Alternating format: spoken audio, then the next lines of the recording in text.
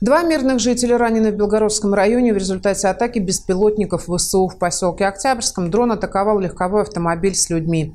У мужчины баротравма, осколочное ранение лица и ушибы предплечья и бедра. У женщины баротравма и контузия. Пострадавшие доставлены в больницу.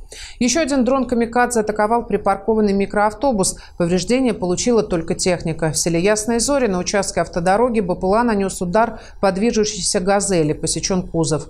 В селе Бочковка в результате атаки беспилотника повреждена веранда частного домовладения и надворная постройка.